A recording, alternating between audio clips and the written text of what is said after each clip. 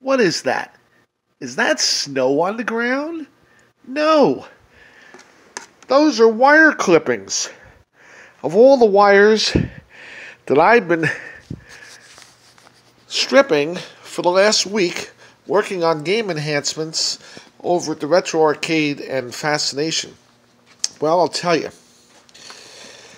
As things go in the life of the games engineer, there's never a dull moment. The new system panels that I've been making to control the game are quite sophisticated in the respect that they function after the game is over. Most functions with the Fascination game are during the game operation itself. But in the instance where things have to happen after the game, they have to continue operating and they have to still have power. Well, here's where defects show up.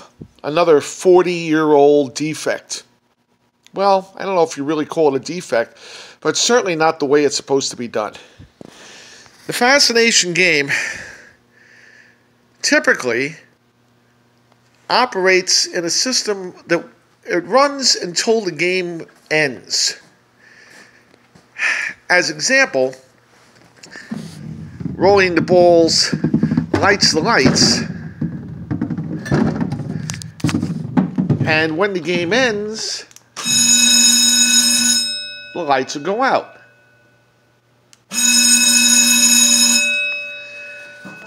And that's the way the game is operated all the years since it was made. Hasn't been a problem. When I first put the game together, I noticed there was an instance had to do with grounding. And at the end of the game, typically the counter control will scan all the machines and in turn ask each machine, did you play that game? And if the answer was yes, then it would count on a meter and it would go to the next machine, did you play that game? And if the answer was no, it would not count on the meter. And this would happen really quickly, but it would happen when the game ends. Well, I noticed that there was a problem with that on this system, that the ground wasn't really present when the game ended. Well, it didn't really matter because I worked around it. So the game counting system has to run before the game is over, because when the game ends is when there was a ground problem. But now that I put the new circuit panels in, or I'm in the process of doing, the defect becomes more serious. As example, by rolling the ball to light a light on different machines, I'm going to turn a couple machines on.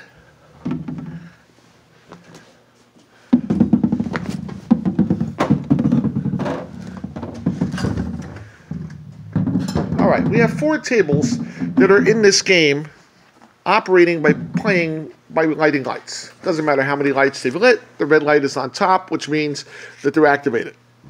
So if I make this table win, when I hit that last light, the other tables will go out when the bell rings. But let's see.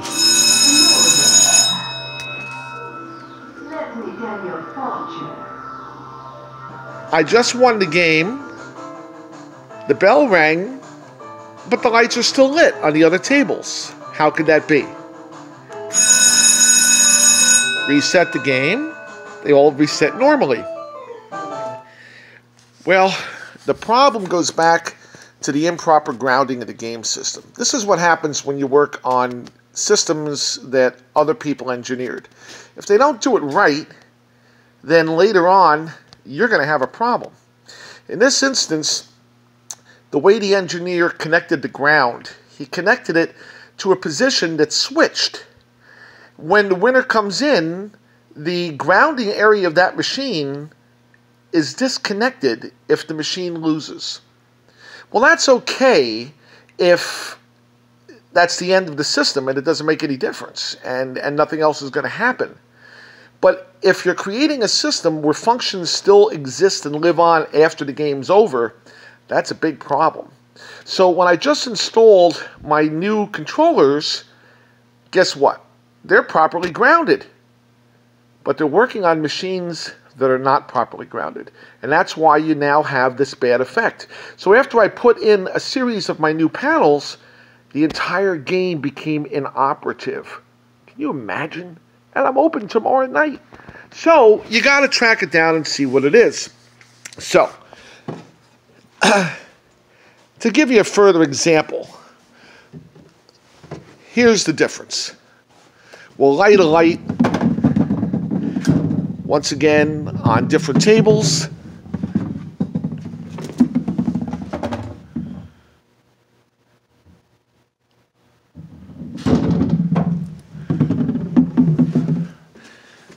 All right, that's 3 tables so far. There's 4. There's 5.